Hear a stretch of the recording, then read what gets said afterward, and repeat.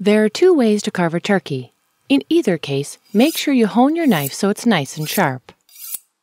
The first method is carving at the table. Start by slicing off the wing. Then slice the meat off the breast like this.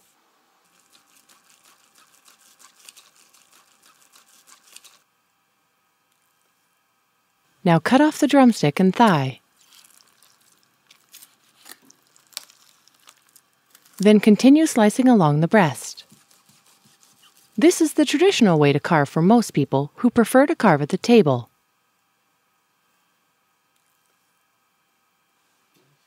However, this next way of carving, which is done in the kitchen on a cutting board, is actually better because you are slicing across the grain of the meat.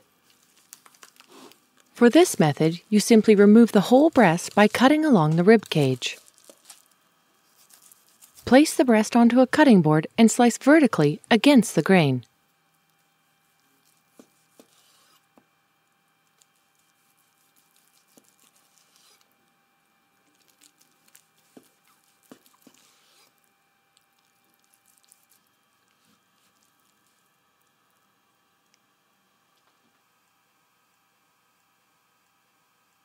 For the thigh and drumstick, simply cut along the bone like this. Then cut between the knuckle of the thigh and the drumstick and continue. This way of carving also makes for really nice presentation, which is much harder to obtain when you are carving at the table.